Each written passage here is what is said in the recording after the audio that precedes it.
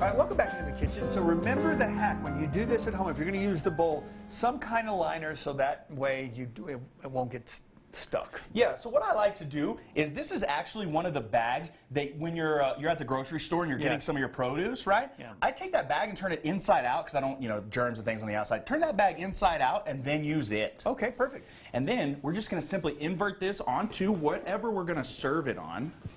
At that point, we can remove the bowl. And then look, when you remove that, look how beautiful your cheese ball is. Wow, right? Right? How about that? I know. And then look at this garnish. It's very simple.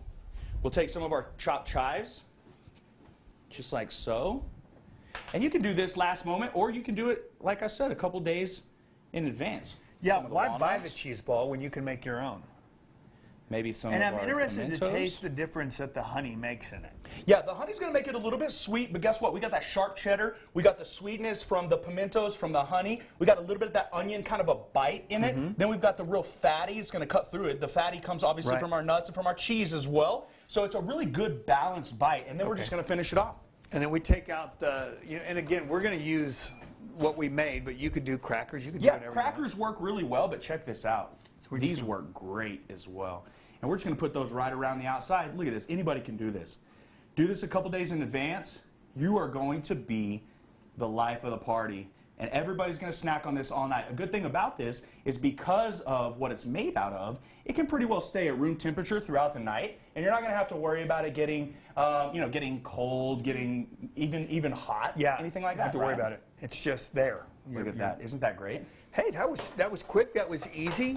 And this is something that you guys can take. And I know a lot of you guys are thinking right after Christmas, I can't do any more food. Save this recipe and use it this week as you continue to have friends and family over or you're getting together to celebrate. And look at how well this is going to travel. We wrap this with a little bit of plastic film, some saran wrap, if you will. Just wrap it up just like that. It'll sit right in your back seat.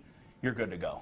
Done. All right, what is your favorite, when you're going to these New Year's parties, what's one of your favorite dishes to have? It's always a mainstay. Beer. Yeah, that's just a good. Hey, beer's a go-to for me. We can. I'll put food away all day. Don't get me wrong. I'm a huge fan of meatballs as well. I'll give you guys some meatball recipes. I think they're very versatile. You can do a variety of ground meats, but also a variety of sauces.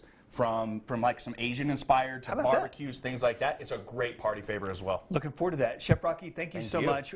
We wish that you would have a happy new year, and we'll see you on the other side. We'll see you in 2019, which is weird to say. New year, new you. We're going to start rocking some recipes in January that are going to be a lot of the old favorites, a little bit of a twist to make them a little bit more healthy for the new year, new you. New year, new you. Yeah. All right, we'll be back with more Studio 4 after this.